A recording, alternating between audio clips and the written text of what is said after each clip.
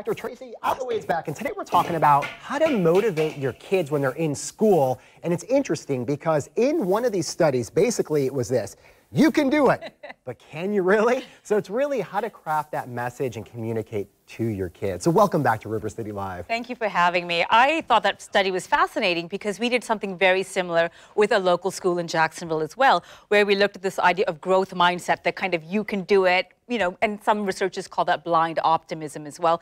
And we found that that approach does not actually improve grades at all. So you're lying to your children. You can't do it. Sit back down. Yeah, exactly. Does it put extra pressure on them? Does it make it even worse for them? I think that the study is really nuances. So another study done with over 12,000 students in the US found that it's fine to motivate them by saying you can do it, but if the school environment isn't creating an environment that is challenging and motivating, that kind of, hey, pep talk, you can do it, is just going to not bear any fruition. So then what do we do? Mm-hmm.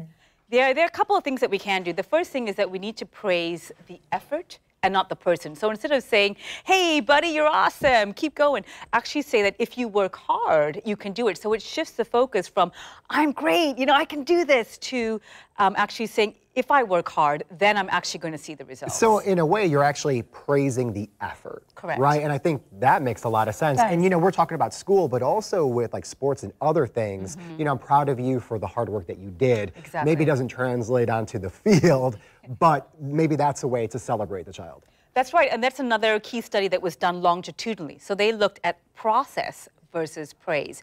And again, it's this understanding that your effort has to be cumulative. It's not just a single, hey, I did my homework tonight, I should get an A in my grades right now. That you have to actually show that the process is making a difference. And that's also a shift in focus. So sometimes in your process you may fail, you may not be successful, but you still have to keep putting forth the effort over a longer period of time.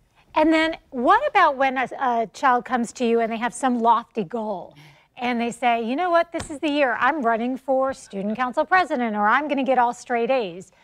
What do you say to them to encourage them, but at the same time not set up these crazy expectations? And that is such a great question, and it's something that affects us as adults, not just children. And my response is be defensive. And it's what psychologists call defensive pessimism, which is the antidote to this blind optimism, like, hey, you can do it.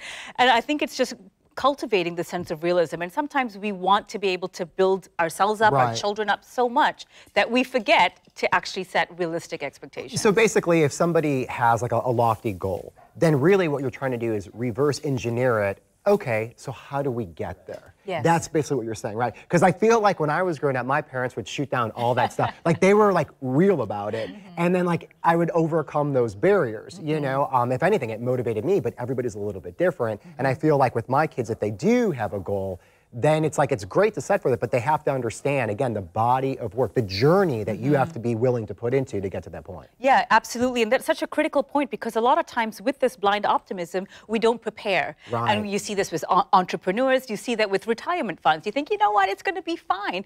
And so those kinds of people with this overly optimistic approach don't plan. And so if you have a lofty goal, you may think, yeah, of course I can do it. I'm awesome. People love me. They're going to vote for me, without actually planning and thinking about, well, what are ways in which this can go wrong? And like you said, Mark, how can I circumvent that? How can I address that on the front end instead of the back end? So there has to be a way I'm taking it as you have to be able to say, you can do everything within your control. And as long as it's in your control, mm-hmm. you absolutely can do this. If you make it happen. You know, there might be a chance that some things are not within our control, but if things go the way we would like them to, I know you'll do your best. So my 4-year-old, he wants to be a superhero. We just have to figure out a way to do that. Yeah. So how are we going to go about it? Exactly. Buy him a cake. Maybe he gets bit by a spider that gives him powers.